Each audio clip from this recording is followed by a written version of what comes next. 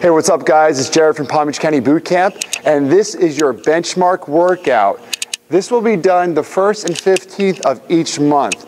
Now, this was prepared by a bunch of trainers and we discussed it. This is gonna be a gauge for your fitness level, and it's super important you don't miss these days. And how it works, guys, is there's gonna be 3 divisions: the RX, the RX Intermediate, and the RX Beginner.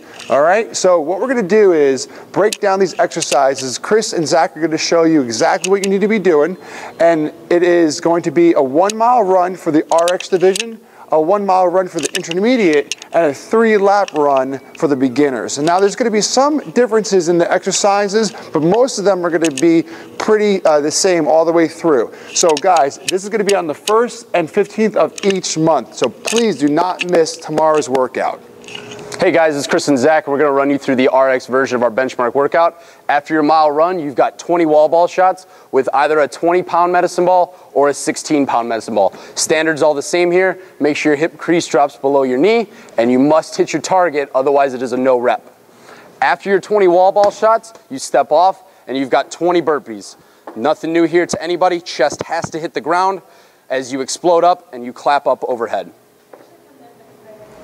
Hey guys, so after your burpees, you're going to be coming over to box jumps. For men's and women's standard, men will be going up to the top 24 box. Ladies will be going to a 20-inch box. All right, notice he extends his hips and he fully locks his legs at the end of every jump. He's going to have 20 of these.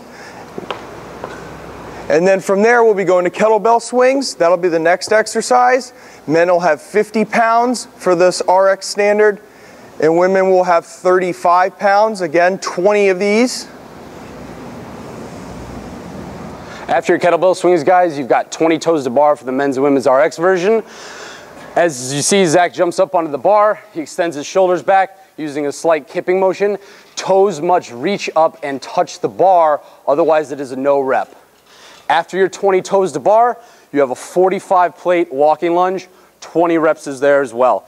You can either hold the plate in front of your chest, or you can hold the plate up overhead. Either way, knee has to touch the ground. You must rotate which foot you are stepping with on each of your 20 reps.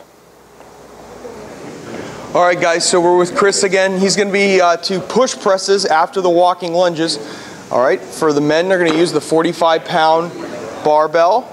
From the shoulders, rack position, he pops up to locked arms. Notice the biceps cross the ears and the head leans through. That's a good rep. And he will have 20 of these. After completing that, he will have 50 double unders. So he'll get a rope, and after he's finished 50, he will move on. All right, guys, so that is our benchmark workout. And after you're done with your workout, what you're gonna do is record your time. You're gonna actually print it out. We have the markers above right here. Name and time.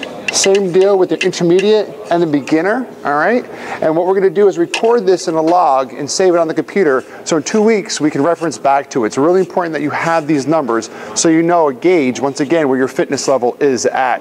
Once again, too, is we wanna explain that if you're a beginner and you're on the level of going to the intermediate, the trainers are gonna tell you to go to the intermediate. So we'll figure that out tomorrow when we get started. Look forward to this workout, guys. It's gonna be awesome.